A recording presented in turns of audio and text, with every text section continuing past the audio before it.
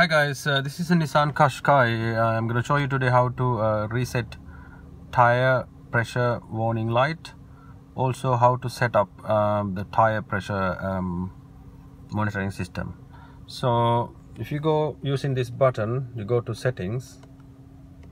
There. Keep pressing it until you go to settings. Yeah, only one more settings. Press enter, and then go down all the way to tire pressures. Okay, once you're in this menu, basically always this cursor up and down and enter.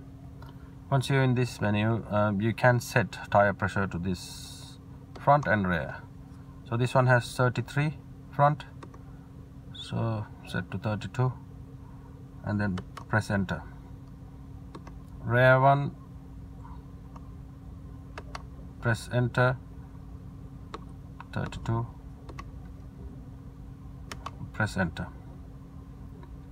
Okay, and after that go to calibrate, start. That's it, tire pressure light is gone. But anyway, if you want to change any of these ones, just go back there and change it to whichever the number you like, but normally about 32, 34, 36 range. Yeah, so this is the one. Calibrate and press enter. Start. Okay, that's it basically.